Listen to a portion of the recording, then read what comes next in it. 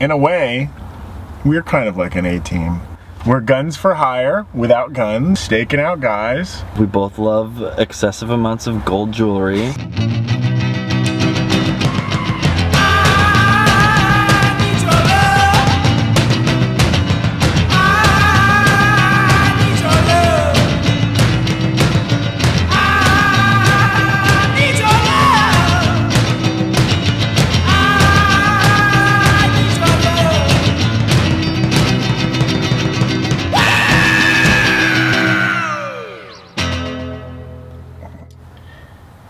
Okay, so this is our guy.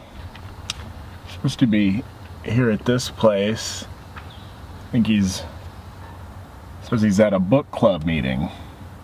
Yeah, because that's what a normal guy does on a Tuesday morning. Well, he said he's at a book club meeting. Who knows what he's really here for?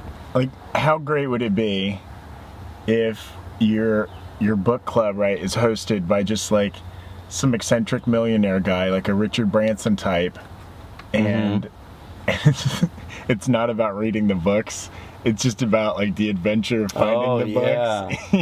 It becomes like National Treasure meets like a murder mystery dinner party, you know? It's like, well, I didn't read Grapes of Wrath, but I did climb to the top of a mountain and fight a gorilla, so... Yeah, I think I found the wrath. Yeah. And it was Grape Ape.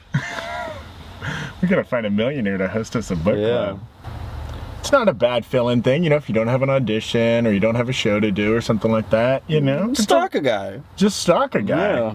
And get paid. Finally, guys getting paid money for what they do best normally. Be creepy voyeurs. I was thinking the other day, I want to make this into a bit somehow, but like, how silly it is that we celebrate birthdays. Like, you get a birthday, no matter what, you know? Why do you deserve a party just for surviving another year? Like, we should celebrate birthdays less, and we should celebrate like actual accomplishments more. I don't think birthdays are fun anymore, man. Maybe some years you deserve 2, 3 parties. Yeah, some years you know what? You didn't really deserve any parties this year. I feel like I give up every weekend to go to birthday parties. Every weekend people are doing... I'll celebrate your big ones. Yeah. But like, when you turn 26... Fuck you. Let's pass that. Yeah. Maybe 40, it's like this decade in remembrance. And we can touch my whole decade. And it's like the Blake 30s series finale. You know what I mean? And we do a clip show like this and this. And that way, if you find out you have a really shitty decade, then you can maybe adjust things, or people can stop going to your parties. Yeah, that's great. I'm gonna write that down. I love like 80s, 90s TV action shows.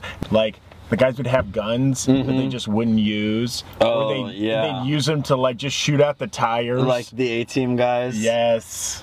They shot around your feet, they blew out your tires, they shot things down so they would fall on you. Right, they shot the gun out of your hands instead of just shooting your much larger torso right next to your gun. Anti-aircraft guns and crap, and they still never murdered a single person. I would like to see an A-Team episode where they do take a machine gun, blow some guy apart, and then the rest of the episode is 20 minutes of them in court, like just seeing the family grieving. Yeah, and it's just B.A. Baracus just like weeping. It's like, I've done a lot of bad things in my life. I pity this fool. And Dwight said himself. Well, because it's like, it's such a forceful, like, foo. Like, if you can't get all grammatical. If you stop to say the L, you'll lose a lot of the effect. I pity the fool! Yeah, no, doesn't work. Yeah, the original Power Rangers was super racist. Oh, really? Because the Black Ranger was the black guy? The Asian girl was the Yellow Ranger. Oh, man.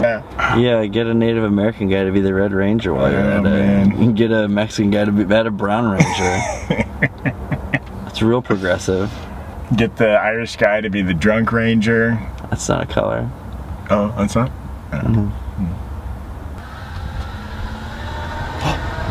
Yep. Is that guy? Is that him? It's a guy. Okay, play cool. Play cool. Let's... This is so cool. Write down the time. Okay. 11:50 a.m. 3 hours well used. Okay.